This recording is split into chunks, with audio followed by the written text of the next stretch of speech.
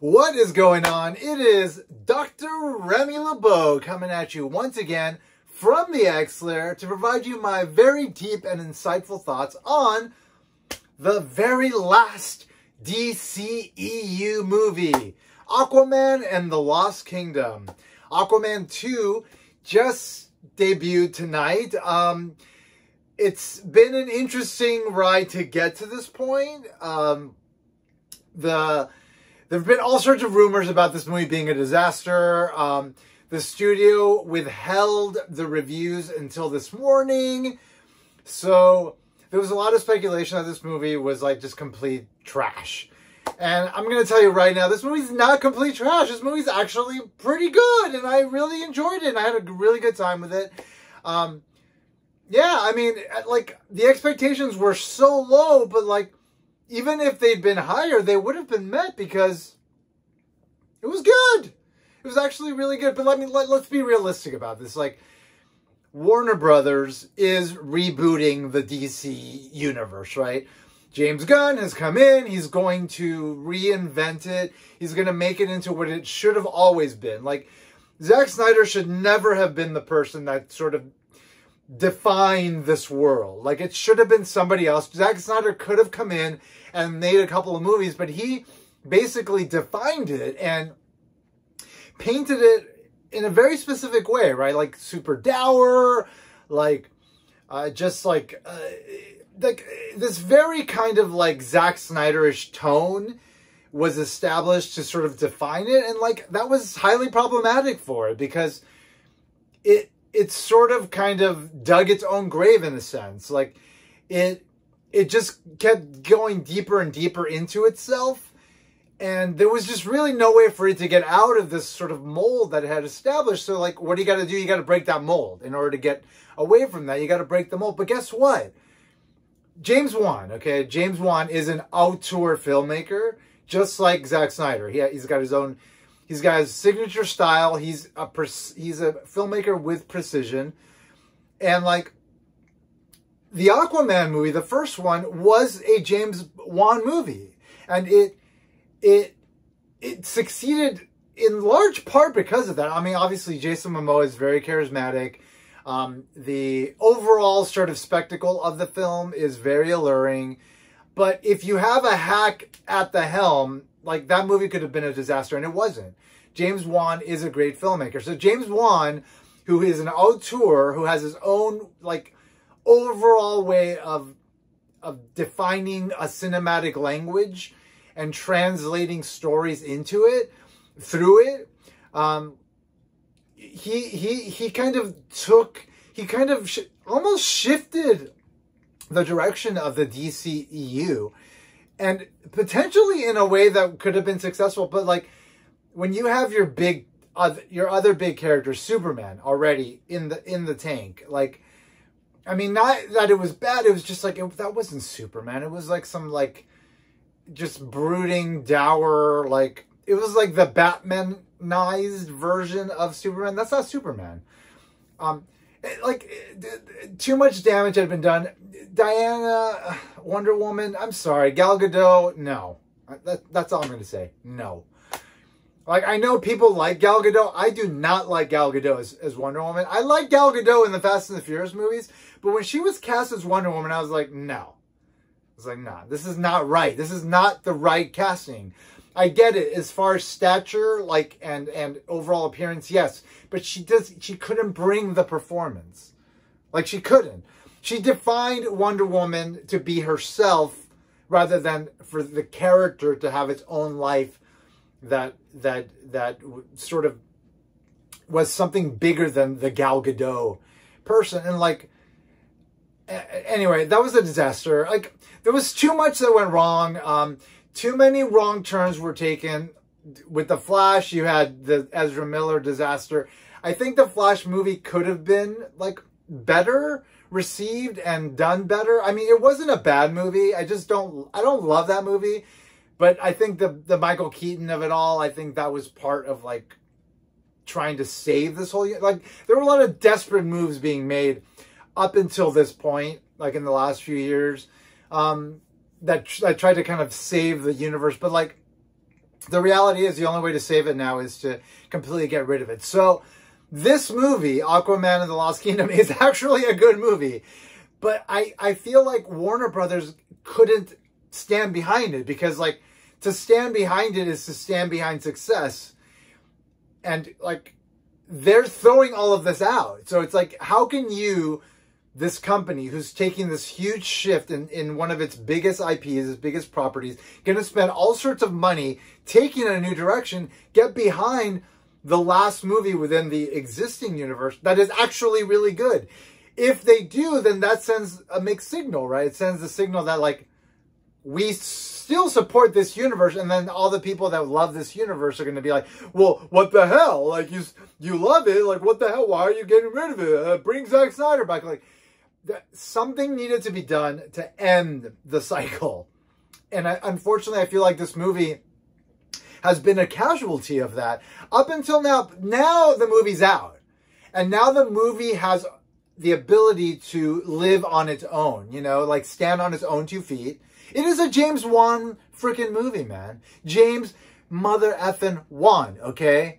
This guy is like just top tier filmmaker, straight up. Like that guy, everything he does like is with precision. This movie, you can see it in every shot. Like it's not like these messy, like big budget, big spectacle movies where it's like, let's just throw everything at the screen, like not care about the individual shots, not care about the fluidity of the action, just like blah, CGI, blah, action, and blah, and then you're just like, no, let me go, I need to run. This is not that. Like, this is very much like, all right, we're going on an adventure. Oh my God, there's all these crazy elements over here and all these crazy elements over here, but it's good. Like, it works. I don't know. I had absolutely no problems with this movie. I love the performances. Jason Momoa did a great job. Patrick Wilson, one of James Wan's staple actors. Awesome. Love that guy, man. This movie was ultimately about brothers. It was about Patrick Wilson and Jason Momoa. It was about Orin and Aquaman sort of becoming the brothers that they never got a chance to become. And maybe even, you know, maybe even redeeming Orin. Maybe. I don't know. You'll have to watch the movie to find out. But like, I don't know. All the performances, Nicole Kidman was good. Tamara Morrison was good. Who plays his father. What's his name? Dolph Lundgren was great. Yahya Abdul-Mateen. Dude, like, one of my biggest critiques of the original Aquaman was that they just kind of threw away Black Manta, and then this movie they're like, nope, Black Manta, front and center, a force to be reckoned with. And that was great. Like, it really finally worked for that character. And Yahya Abdul-Mateen is just, he's a great actor. So, like, he brought the gravitas to it. So that was great. The chemistry between the brothers is definitely the backbone of this movie, and it works. And, like, it wasn't like the first film where you have to, like, establish the world and all this stuff. Like, no, it was like, here's a story within this world. We've established the world already. And, like, let's kind of just go on this adventure. And it was an adventure, you know? And it was, like, a very classic sort of, like, big budget superhero, like, adventure. But, like it was executed with precision. And it was, like, a good time the entire time. So I wasn't, like, over it at all. I was just like, yeah, let's keep going. This is fun. I'm having a good time. Like, yeah, I know where it ultimately may go. But, like, who cares? Like it's an enjoyable experience, and like that's a lot of what the DCU has been missing all these years. And even like Wonder Woman 2, which was like a disaster, that was not an enjoyable experience. It was like a lot of uncomfortable stuff in that movie that was just like, ugh. And that was a lot of like CGI, blah, in your face, blah, and it's like, yeah. But this was the complete opposite of that. I really enjoyed it. All right, so I'll get into some spoilers now. So if you haven't watched the movie, make sure that you hop off right now, and then we'll finish this off here. I'm not going to spend too much time on it because Like overall, like I just have had a positive experience, and I just kind of wanted to lay that down. Obviously, what happens in this movie doesn't really matter because the DC universe is being rebooted. But as far as the movie experience goes, super fun. So, you know, I mean, the movie is basically driven by the idea that there's this lost kingdom and there's this trident that is the key to getting the lost kingdom, like, out of its prison because it's been imprisoned because it was a terrible kingdom, and this happened a long time ago and everybody forgot about it. But now, like, you know, Black Manta found the trident because he was trying to find power so he can get back at Aquaman, and like, okay, cool. I mean, whatever. Like, so he gets the trident, and then, like, all right, the mission is on. Like, first of all, like, Black Manta finds the place, finds the mission for himself. Then he needs fuel for it, and then that's when, like, Aquaman comes in, and we've established Aquaman, and then we establish, oh, Black Manta's involved, so we need to find Orin. We need to get Orin out of prison so that we can then find out what Black Manta is. Great. Bunch of adventures here and there. And then, okay, now we need to find Black Manta. Okay, we found him. Another adventure here. And then now everybody comes together and is going to stop Black Manta before he can release this Dark Kingdom. And I mean, there were a lot of elements of, like, Lord of the Rings and Harry Potter-ish. Like, there was a lot of kind of classical, like, fantasy sort of storytelling in this movie. But it worked, you know. It wasn't like this, like, gross soup of, like, ugh, like, I hate this. This tastes terrible. No, it was like, oh, I like this. I like this. I like this flavor over here. I like this flavor over here. It was like, all right, cool. That works for me. Really, the heart of it, once again, was the brothers, them interacting, them ultimately, like, learning to be brothers. And ultimately, this is about Orin's redemption, and that did happen. And then finally, at the end. Oh, and also, like Aquaman wanting to become, you know, like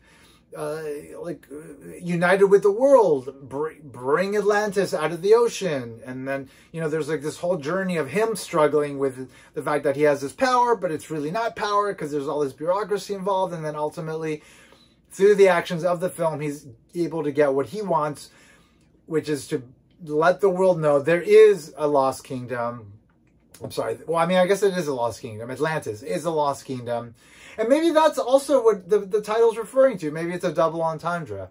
You know, ultimately, like, Atlantis was a lost kingdom, and now it's been revealed to the world, and now it can be part of the world. And the way this movie ended is almost like a lovely way to kind of sign off on the DCEU. It's like, okay, so there's this really big moment that happened within it.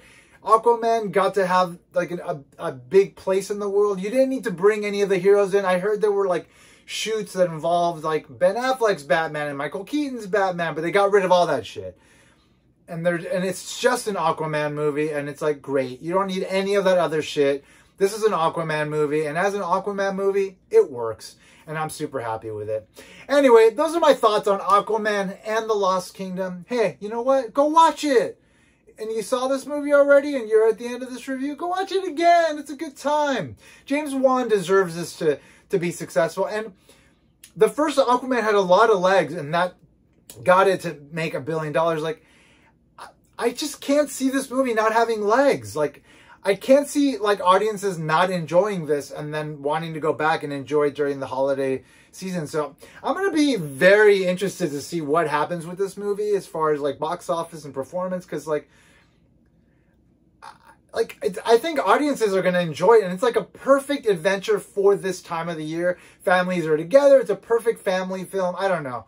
There's a lot working for it. I'm going to keep a close eye on it. Anyway, thank you so much for checking out my video. Thanks for checking out my channel. If you haven't already, make sure you subscribe to Dr. Remy LeBeau's XLair at XLairX on YouTube. If you're seeing this on Instagram, I've got a link in my profile, so make sure you head on down to my channel and check things out. And as always, I want to remind you, and this is very important, okay? If there's a box, okay, and it's asking for a check, don't put a check in it. No, wait, no, sorry, I got it screwed up.